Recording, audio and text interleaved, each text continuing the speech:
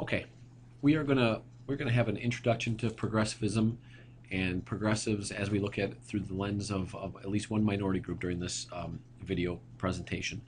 We are combining Wednesday and Thursday's videos from the calendar. We obviously didn't have one last night. What you'll want to have out for this video is the Chapter 17, Section 1 notes, and then on the second side are the Section 2 and Section 3.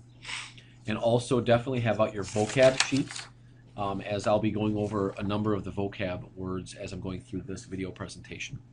And let's actually just start with that. The images that you're looking at here really draw a stark contrast between the haves and the have-nots, or as we've been looking at the economic models in class, that top wealthy and the bottom the people. What you have on the left is a row of mansions on Fifth Avenue in New York, and what you have on the right is basically a one-room apartment, oftentimes without any outside-facing windows, where an entire family, sometimes more than one family, would have to live because of their ability to afford, a place to live. So if we look at this is a classic dumbbell, and it's shaped like a dumbbell tenement floor plan. And a tenement, right, so here's your vocab word, right, a tenement is a dwelling in which a family or many families would have to live during the late 19th and early 20th century with poor living conditions, poor ventilation. Oftentimes the only bathroom was for the entire building, and it was outside. And if you look at the floor plan, you have a small bedroom, a small kitchen, and a small living room. And if you were talking about a family of maybe 3, they might be able to make that work, but oftentimes you had families up to 5 to 7 people, sometimes more than one family living in these tenements. And the tenements were a good target and a good revelation for a lot of people who are going to become progressives. And if you scroll, or if you go back to, the first side, let's go ahead and just define progressive, and that will take us into our goal for today. Progressives, or a progressive, is going to be a person who is either trying to gain power or has access to power and is motivated to use that power to help others and to help change society for the better. Now, we talked earlier in the week about their motivation, the difference between altruism and a do-gooder. We're not going to talk about motivation when we talk about progressives. We're just going to say they were progressive. They may be doing it for different reasons, but in the end, a progressive is somebody who is working on enacting that kind of change. And so what we're going to do the first part of this video is we're going to assess the goals of the progressives. Their desire to remove corruption and undue influence from government through the taming of bosses and political machines. They had their effort to include more people directly in the political process, and that'll get us to a couple of our vocab words. And the conviction that government must play a role to solve social problems and establish fairness in economic matters. And that speaks specifically to the tax and spend model of economics that we looked at in class today. When we come into class tomorrow, one of the first things we're going to do is we're going to think about and talk about reform. And so if you look up a little bit further on the first side of your vocab sheet, reform is on there. It's under spoil system. And when you ask what is reform, reform is taking something that exists in society and is viewed negatively or is viewed as a problem for society and enacting change to make it better or to empower a group or to empower those people. So, if you think about, women not having a place in the voting population, a reform movement would be focused on getting them the right to vote. If you look at people who are struggling to make ends meet, there could be a reform movement to try to get them social help. And so what we're going to look at in class tomorrow, we'll talk about this at the very beginning of class, is just this idea. Is all reform positive? Or is it possible that some reform can go too far and actually be negative? And so we'll take a look at this list in class tomorrow. But what I want to focus on for a second here is the idea of a grassroots movement. And this is something that maybe you would add to your list in one of the spots down at the bottom. Right? A grassroots movement is a movement sparked by average people. So it's change, reform that is being motivated by people it would most easily impact, or people who aren't already in power. So it's not like the government starting it, it's the government reacting to it. The progressive movement has its foundation in grassroots. And so if you look at where you had progressive on your vocab list, if you go one down, right, I'd like to define for you muckrakers, because muckrakers are very significant to the progressive movement. The populists, they tried something, but they don't necessarily succeed because they don't get enough traction. But the muckrakers are going to be successful, and muckrakers are journalists who focus their attention and efforts on exposing the problems that they see in society. So they write stories, they write books, they take pictures and publish their pictures of the problems that they see in society, so that more people can be made aware of the problems. So tomorrow what we're going to do is we're going to take a pretty close look at muckraking, and specifically Jacob Riis Upton Sinclair as a muckraker. And so the terms that we've looked at so far are reform, progressive, and muckraker.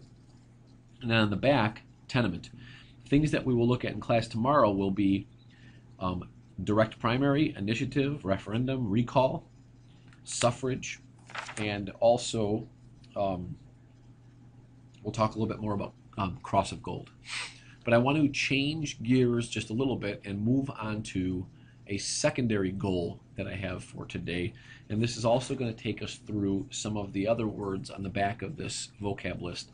And I would suggest that at this point, any notes that you were taking on the video so far on the section 1 side, flip over and maybe take these notes on the section 2/3 side. So we have a secondary aspect, or a secondary component of progressivism, which is going to focus specifically on minorities. And what I asked you to focus on in your reading was both women and African Americans. And for this video, we're going to focus in on African Americans. A fact is that at the turn of the century, 9 out of 10 African Americans still lived in the South. And while they lived in the South, they were being exposed to, or they were being treated as second-class citizens. And so if you look at the vocabulary list, there's a vocabulary word on your list called it's called segregation. And what I'm asking you in terms of our goal here is, was segregation a constitutional means of protecting two races from one another? That is, did the idea of segregation help African Americans? And so to define segregation, segregation is a systematic policy. So it's a part of the government's policies. It's part of the government way of working. That's systematic. And I think systematic may actually be on your list. Let me double check. Yes, systematic. So systematic means that it is an accepted practice. It is a part of the inner workings of something, and in this case, our government. Segregation was a systematic policy of keeping the two races separate. And in the South, there were many, what they started out as black codes, and they evolved into Jim Crow laws, which are intentionally passed to keep the races away from one another. And what we're figuring out, and what we're trying to figure out, is, were those laws intended to be racist in nature, or were they trying to protect the races from one another? So some terms that you need to know, and some of them are on your list, and we'll go over the ones that are. Let's start with lynching. A lynching is a pseudo-legal process that was practiced often in the South, where a black man or woman would be accused of some kind of crime. And the word crime is really loosely used here. They would be tried in a courtroom that didn't exist. It was a public court process where a group of people would accuse a black man of something, and they would punish him as they saw fit. It could be something as simple as, burning a cross in front of their house, or it could go as far as beating them, or oftentimes it went as far as actually murdering them, hanging them from a tree. And that's a lynching.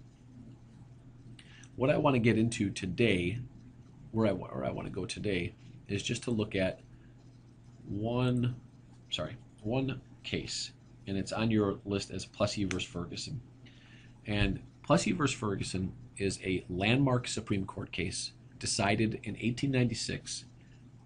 And the gist of it is, and you get this in your vocab, and we'll pick up with this in class tomorrow, but Plessy versus Ferguson made a decision that this man right here on your screen got onto a train and told the conductor that he was a black man, that he had some black blood in his lineage.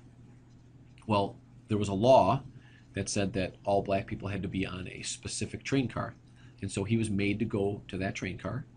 Well, he sued the company, he sued the railroad for violating his civil rights, and he took it all the way to the United States Supreme Court, the case of Plessy versus Ferguson.